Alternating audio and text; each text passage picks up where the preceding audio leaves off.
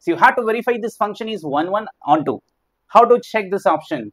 You can see 1, 1 means every distinct element has distinct images, right?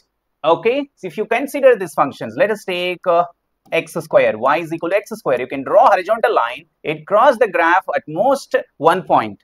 Then only it is 1, 1 function. Here you can see, if you take less than 0, it is decreasing. If you take more than 0, it is increasing. So definitely this is not completely 1, 1, right? So therefore you can take here minus 1 plus 1, the two distinct element has same image is coming. Therefore it's not 1, 1. So first you take this function f of x equal to 2 power x minus 1 by 2 power x divided by 2 power x plus 1 by 2 power x. You can take the LCM and simplify this 2 power 2x minus 1 by 2 power 2x plus 1. Clear? Now you have to rewrite this 2 power 2x minus 1 how to write, plus 1 minus 2 you can write 2 power 2x plus 1. You can divide it separately, 1 minus 2 divided by 2 power 2x plus 1. Clear? Now you can see this is your f of x. So it's completely increasing function. You can exponential function is always positive. You can differentiate using the quotient rule. Definitely it is greater than 0. The first derivative is greater than 0 means the slope is positive. It is increasing functions. If you draw the horizontal line, it will cross the graph at most 1 point. So therefore this function is 1, 1 function. So y is equal to 2 power 2x. You can see 2 power 2x minus 1. 2 power 2x plus 1. You can cross multiply y into 2 power 2x plus 1 is equal to 2 power 2x minus 1.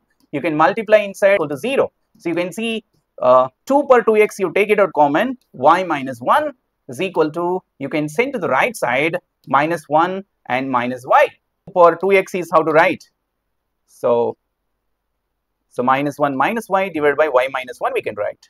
Okay, so you can see if I take minus out, y plus 1 divided by, if I take here, y minus 1, right? So you can see 2 power 2x is always greater than 0, right? So it is same as y plus 1 divided by y minus 1 is greater than 0. You can multiply by minus 1 on both sides.